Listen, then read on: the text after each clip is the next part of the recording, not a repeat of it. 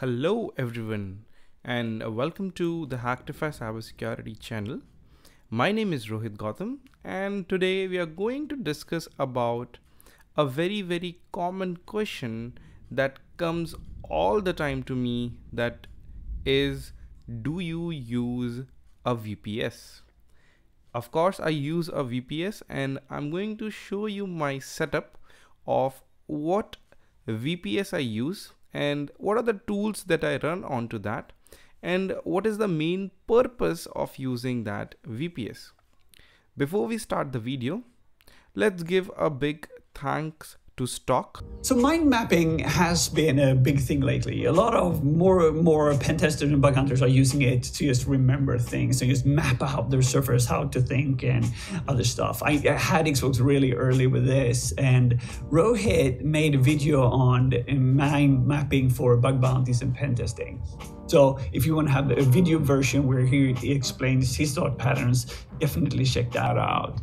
Alright, so thanks Stock for including my mind map into your video. I highly recommend watching that particular video in which he talks about new bug bounty content creators wherein you can learn a lot of awesome stuff.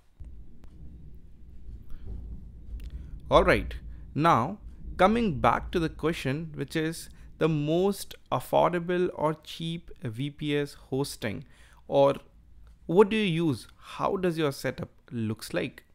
So I use this particular VPS which is being provided by an Indian company with the name eWebGuru, and I like to use this. So I just stumbled upon this while I was searching for a cheap VPS which works out kind of fine for me. So here you can see I'm onto this particular plan, which is Coral VPS. I just did it for the first month plan, which it says over here for $799, but obviously after all the charges, taxes, it is not $799. So I'm going to show you how much does the total cost end up after you purchase this. Alright, so let's see the quick features first. So over here you get a 3 GB dedicated RAM onto your Linux Cloud VPS. You get a burstable RAM of 6 GB. Now what is that? According to them, they say if you are completely using your dedicated RAM and you want some bit of extra speed, you can use a virtual RAM, which is, they call it as a burstable RAM. I don't know how it works like. I have not used it because my system resources does not go above 3 GB because I do not do that much of stress load onto the VPS. Now it is Core 2, they give a 1 IP address. The disk space is kind of low because the amount of fuzzing that I do or the amount of data collection that I do onto the VPS makes it comparatively slow with the installed list of tools as well. So I have increased my disk space also, and I will show you how much does it cost for increasing the disk space. Now the best thing that I liked about this VPS hosting was the internet speed and the bandwidth. So they offer 100 Mbps internet speed on any plan that you take, either it is Pearl, Mighty or Mightier VPS. And the best thing is it is unmetered and unlimited bandwidth. That means there are no restrictions on amount of requests that you send to any particular target website, which means unlimited fuzzing, unlimited enumeration, unlimited recon. Alright, apart from that, these are options are not important for me, or I won't use them, like SSL, the Varnish server, CSS, JS optimizer, etc. Alright, so I purchased this. Now let me show you to my client area.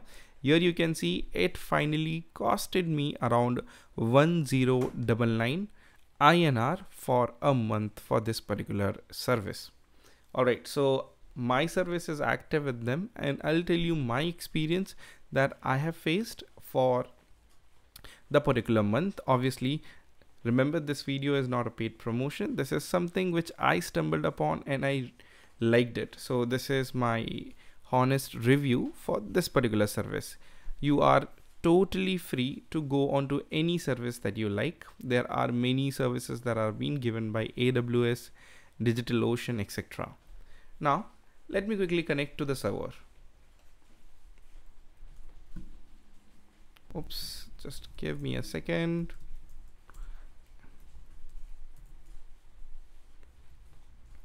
So once I'm connected to the server, it looks something like this. So let me just zoom a little bit. And you can see over here, there are some files that you can see and some bash scripts that I use onto this particular server. All right, now what do I do actually onto the server? So basically I do only 3 things onto this VPS. The first one is subdomain enumeration. I really love to do subdomain enumeration because I get those hidden targets which are being missed by many other people. The second thing that I do is fuzzing, through which I try to identify sensitive information from the targets. And the last one that I do is subdomain takeovers. These are only the 3 major things that I perform onto the VPS. Apart from this, I do not use the VPS for anything else. Yes, sometimes I use wayback URLs for the targets, so I get a lot of endpoints to which I can use it further later on for identifying other vulnerabilities. So let's get back to the server, and here you can see there are so many files that I've created. So basically what I do is I have all the subdomains that I have enumerated for all the bug bounty programs. That includes HackerOne, Bugcrowd, Integrity, etc. And I continuously keep on checking for new subdomains for those particular targets. Now, the tools that I have installed over here is Nuclei, Slackcat, Find Domain, KXSS, ANU, and I think a subdomain takeover tool. So I can do it with Nuclei as well, but I have also installed Subzi over here to identify subdomain takeover vulnerabilities. Now you can see over here, I have all the targets subdomain takeover into this particular file. So let me just head this. And you can see over here, this is the output of Nuclei, wherein I was able to find out some of the subdomain takeovers and I was able to report them.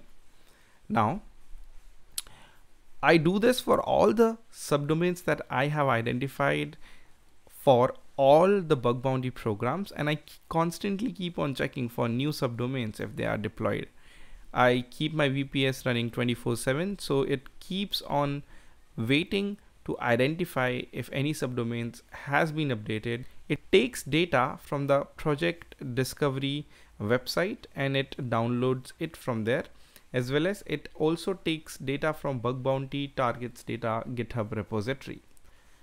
Along with this, what I have done is I have taken the top 1 million websites by Alexa and I have used those websites as well. So here are the target domains.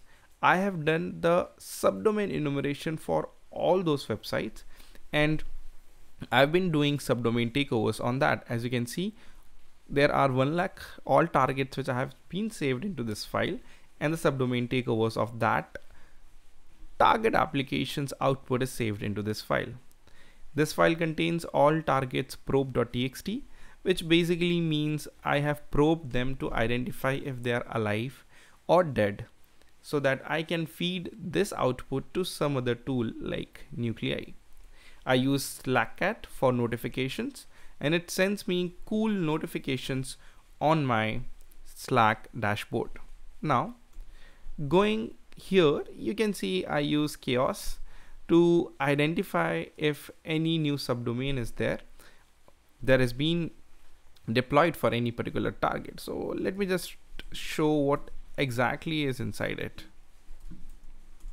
So these are some of the little bash scripts that I have written. As you can see, it sends a request to the Chaos Data Project Discovery with the target name, and after that it is going to download it, unzip it, and it is going to try for subdomain takeovers. and it sends the output onto my cell phone, on which I can see what are the subdomain takeovers that are successful happened. Now if I run this, it is going to run something like this. Let me just show you. So it is going to ask you to enter the program name. So I can enter the program name, let's say Uber. So I will just type the name of the program and I will hit enter. So once I hit enter, it is going to download the project discovery data sets for Uber, and it is going to unzip it and save it over here, and then Subzi is going to start automatically onto that with concurrency of 100, and it is going to send the results onto my Slack dashboard. So this is how I'm going to identify it if it is vulnerable or not. As you can see, it has started. Let me just close this. Alright, so this is how it works. Let me just clear this, and similarly I have one more subdomain takeover script over here which uses Nuclei. Alright, apart from this, let me go to tools. Alright, so once I'm into this tools folder, you can see I came inside Parent Spider. So I use this tool to identify all the way back URLs, and I choose those particular URLs to identify further more vulnerabilities like XSS or SSRF or SQL. So let me just show you for a target that I have done this, and I have done this for Uber. As you can see over here, these are all the target subdomains, and these subdomain contains all the targeted wayback URLs. For example, if I show you for, let's say, this one, login.uber.com. So let me show you for, and you can see these are all the URLs with the parameter and the keyword that is fuzz. So I sometimes use this onto my local machine for identifying if there are some specific set of vulnerabilities. Now what I do is I run a cron job wherein I send all the data that I have collected on here. Let's say those are the subdomains. I send them to my FTP server. Sometimes I also send all the data to my Slack dashboard. From there I collect it and I save it to my hard disk.